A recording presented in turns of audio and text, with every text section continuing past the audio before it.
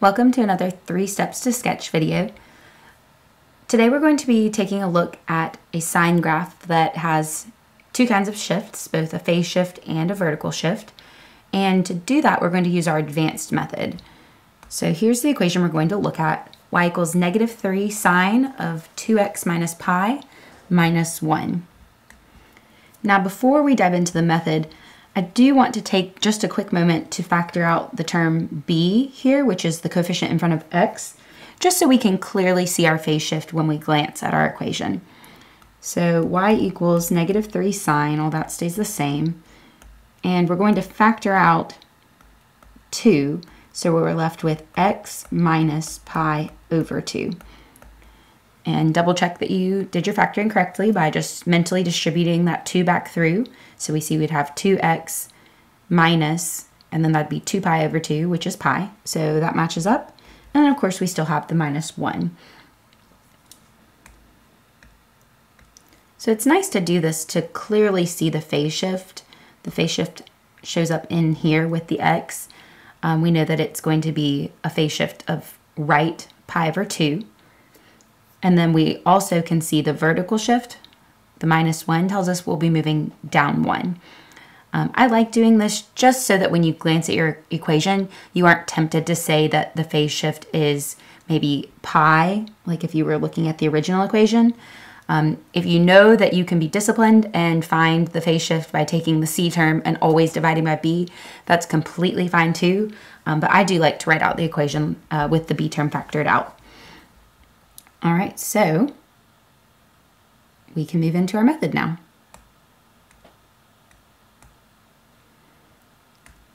All right, here's our outline. And here is our equation with that b term factored out. So note that our equation is in that general form. Let's remind ourselves it's y equals a sine of, and I'll do it with b factored out, it's b times x minus c over b, and then plus d. Okay, so that would be bx minus c, but we're showing it in the factored out form, so it matches the equation we're working from. All right, so now that we have this, we can work to organize all our information so that we can get started on a nice graph. Step 1 is to find the essentials, and we'll work first on the base graph and labeling our axes, which we'll use in step 2. Okay, so a is the coefficient in front of sine. So in this case, a is -3. All right, so if you take the absolute value of a, that tells you the amplitude of your graph, which is the distance from midline to maximum or from midline to minimum. Okay, and it also shows you, if you think about it in terms of just basic function transformations, we know that's a vertical stretch by a factor of 3. So it will appear vertically stretched out compared to the graph y equals sine. One other huge thing is that negative out front. I like to put myself a star or circle or highlight or something that's going to flag my attention back to that when I start graphing the base pattern, because we know the negative signifies that we've had a vertical reflection, which means that our base graph has reflected over the x-axis. So we'll talk more about that later, but it's nice to make a note of that right now. All right, so then b, we see b here, it's the coefficient of x. b is 2. So we know a couple things from this. First, we know that 2 cycles of our graph should happen between 0 and 2 pi. And we also can use that to find the period. So we calculate the period of sine, taking 2 pi and dividing by b. So 2 pi divided by 2, our period here is going to be pi. And remember, that's just the length of a horizontal cycle. And so it makes sense that if one cycle takes pi, we can say that 2 cycles happen between 0 and 2 pi. All right, so it's just, again, deepening our understanding of b. All right, so now we're going to choose how we label our tick marks, and we're very particular about this for our horizontal axis. We like to take the period and divide by 4. So pi divided by 4 is how we'll label or how we'll count for our horizontal tick marks. And we do this so that when we plot our base pattern in the next step, each key point will align nicely with our horizontal tick marks. Of course, we're going to shift but it's nice to have that base pattern aligning with our horizontal tick marks. All right, and then for our vertical axis, counting by ones is usually just the simplest way to go. And I like that because you can compare and see the difference if you're graphing multiple graphs that have different amplitudes or different vertical stretch factors. So let's go ahead and label our axes before we go any further. So we'll start with the horizontal axis. We're counting by 1 pi over 4. So 1 pi over 4, 2 pi over 4 reduces to pi over 2, 3 pi over 4, 4 pi over 4, which reduces to pi. All right, this is our fourth horizontal tick mark check. This should match the period. It does, so we're on the right track. Let's keep counting. We're at 5 pi over 4, 6 pi over 4, which reduces to 3 pi over 2, 7 pi over 4, and 8 pi over 4, which reduces to 2 pi. So I'm going to go ahead and label the negative side of the axis. It'll be all the same values, just with negative signs. So if you're following along, you might want to pause and get your axis labeled fully while I do mine. All right, so this is the horizontal axis labeled, and now let's label the vertical axis, just counting by ones, easy enough. Up to 5 and down to -5. All right, so before we get graphing, we should go ahead and identify our shifts. And this is nice and easy because we have already factored out the b term from our equation. So we see here x minus pi over 2. Our c over b term, or our phase shift term, is just pi over 2, which means we'll be moving right by pi over 2 units.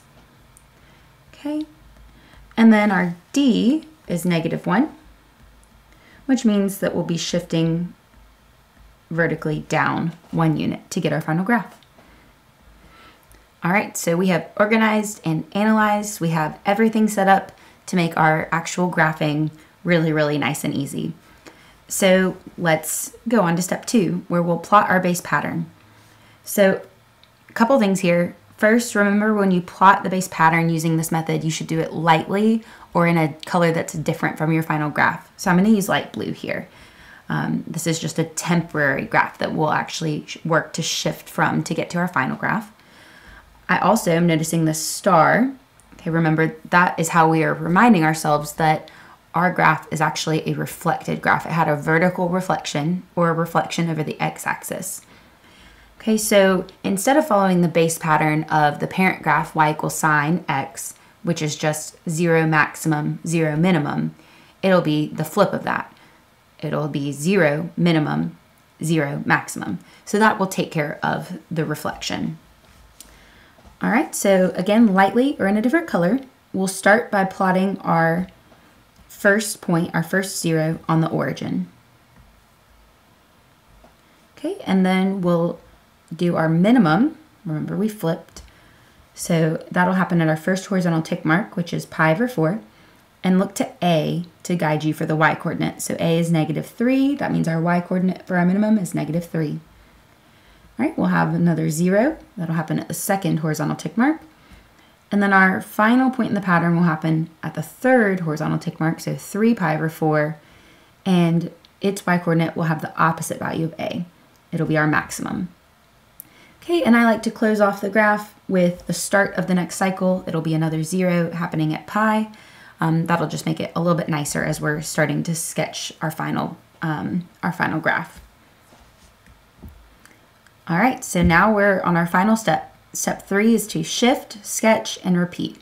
So if you're using a different color, go ahead and change to your final color. I'm going to use green here. And we're going to apply both our shifts at the same time. From each of our light blue points, or our base pattern points, we're going to move right pi over 2 and down 1. So you see pi over 2 will be equal to 2 horizontal grid units. And then down 1, that'll just be 1 vertical grid unit. Okay, so starting with the point at the origin, we're going to move it right pi over 2 and down 1. And that'll be our first final point. So do that to each of your light blue or your base pattern points. You'll move right pi over 2, down 1. Right pi over 2, down 1.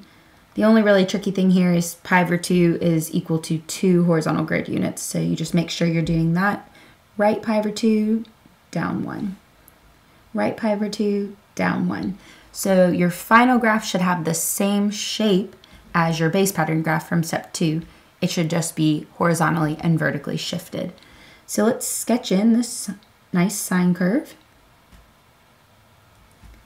All right, and there we have one cycle of our graph. And now we get the fun part. You get to repeat this pattern over and over again. Notice that what were zeros are now, I'm going to call them midline points. See them right here at y equals -1. And it just kind of helps to have that as a reference. So you can even highlight that if you want, or do something to help yourself see that, or maybe just do a double check at the end. And I am switching to purple to show the additional cycles of sine. Okay, so from this midline point, we're going to have a minimum next, and then another midline point. And that's really all we have room for on this side. Okay, but we can work backward. Going left, we'll have a maximum, a midline point, a minimum, a midline point. And just keep repeating this pattern over and over again. It's like you have a stamp, that green stamp is your pattern, and you're just picking it up, moving 4 units down, and stamping it again. Okay, all right, so we can sketch in these nice additional cycles of sine. All right, and you have quite a few cycles here of our final graph. Notice that any of your information from step 1, you should be able to look and now confirm visually that information. So you can see from midline to maximum or midline to minimum, you see that that is a distance of 3, so that's good. We said b is equal to 2, and so that tells us we should have 2 cycles between 0 and 2 pi. So we have 1 full cycle here and another full cycle here. So we should feel pretty confident that this is a great sketch of the equation. And when all else fails, remember that you can substitute in a value for x and make sure that the y coordinate you get is the one that you have on your graph. All right, so remember, graphing sine curves that have shifts takes some practice. Keep watching some examples, keep trying the examples. There are links in the video description for more examples of sine and more examples of some other trig functions as well. So check those out and just keep up the practicing, and thanks for watching.